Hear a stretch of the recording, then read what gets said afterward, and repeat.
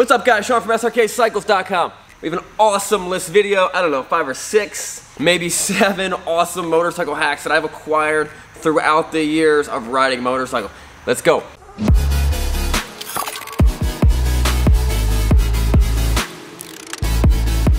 Number 1, the tape motorcycle mod. You'll see a lot of guys do this. I've heard people do it with duct tape. It's a bad idea. Don't use duct tape. You want to put a thin row of tape either on the top of your visor or on the bottom. I like the bottom better than the top. And the reason you do this is you get in those situations where you're going down a road, the sun's coming down, and it's just right in your vision. Now I always have sunglasses and always have like the fighter pilot shields. I got like 2 layers of glass. That's normally good enough. But what's nice is you can put your visor up to the right spot and you can block the sun. It's gotta keep right there. Trust me, it makes a big difference. It is a pretty awesome mod. Don't use duct tape. Duct tape's way too sticky. You can't take it off easily. The best, I would rather use electrical tape. A little thinner, you don't gotta split it in half, and you can put a nice little bead right on top of there. The best thing about electrical tape is you don't have to pay for it. Just go and steal it from your dad. He has tons of this stuff. The next one, here's the situation. You're out, you gotta park your bike in the grass, maybe you're camping, you're parking in the woods, you're parking in some type of condition where it's not a flat, solid surface. Your kickstand might sink in. What are you gonna do? We have a lot of different options. 1, find a piece of trash. This is why you don't get too mad at people that litter. Find a piece of trash that's strong enough, maybe a soda can. I like to use a snake. If you can go find a snake, put a snake right underneath it. Your friend's boot. You know what I mean?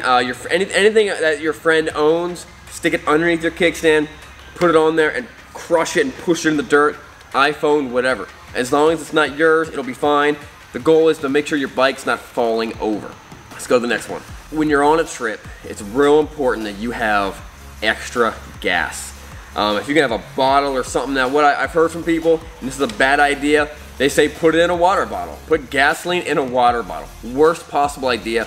Because you know your stupid buddy, while you're out like taking a leak in the woods, he's like, yo, I'm so thirsty. He's gonna grab that thing and just take a swig and he's gonna die. Also, the plastic in a water bottle is not, it was never meant to hold gasoline. So eventually it's gonna hurt the structure of the water bottle, leak out, cover gasoline all over you. You're gonna go to light the fire or something, up in flames. Here's a better idea. There's stuff like this. You have products like the VP Fix Fuel, which is just used to carrying like fuel type things in it. There's the same type of bottle, but for a non-ethanol fuel that you can go buy for 4-stroke engines at Home Depot. It's the same bottle. It's an aluminum kind of tin bottle. It was made to transport fuel. You can pretty much buy this stuff for the cost of the fuel inside of it. I think Fix Fuel is like 12 bucks.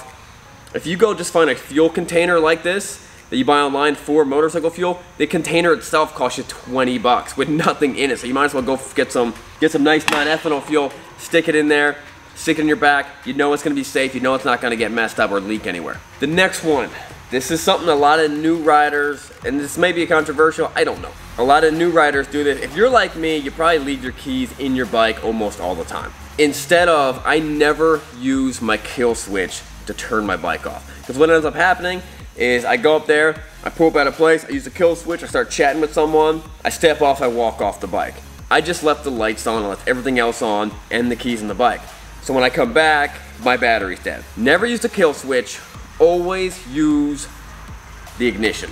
Just turn the ignition off, your lights are off, your battery's gonna be preserved, you can come back, jump on your bike, fire it up. It saved me so many times where I would normally forget to turn the light off. When I park it, it's just easier that way. Don't use a kill switch, turn the key off. All right, here's something that I've done. This has been, if you guys saw my a couple months ago, Bikes and Beards video of me taking a trip on my Road King.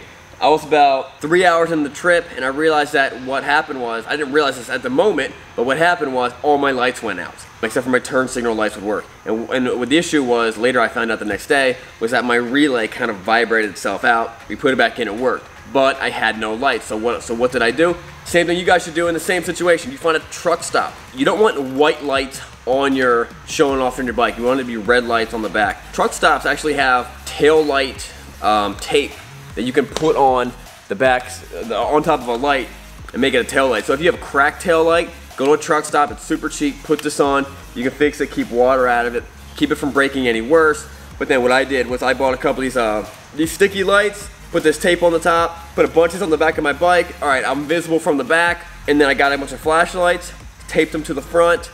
Now I can kind of see from the front. It's enough to get me to my destination or the closest safe spot at night. The last thing you want to be doing is driving at night with zero lights. It's really dumb. No one else can see you, and you can't see anything else, so just don't do it. Another option, if you can have this, turn the flashlight on your cell phone. If your cell phone's mounted on your bike, you turn the flashlight on, and either way, just so someone can see you. It's important, don't get run over. Guys, there's tons more hacks out there. These are just a couple tools that you should have in your toolbox, and not actual tools, more metaphorical tools. Some of these are real tools, but you should have in your toolbox, in your mind, when you're trying to solve problems, when you're trying to go on that trip, when things go wrong. Part of riding motorcycles is that something's gonna go wrong, and honestly, that should be part of the fun. It really is part of the best part. If you ever listen to guys talking about their favorite motorcycle trips, something went wrong and they adapted, they overcame it. Part of being humans, part of being men, is the ability that we get to adapt and overcome things that don't go right. But if I'm on a trip and nothing breaks down, nothing bad happens, it's kind of boring. Guys, don't forget to subscribe. We'll see you guys next time. And remember, it's not what you're riding, but where are you going?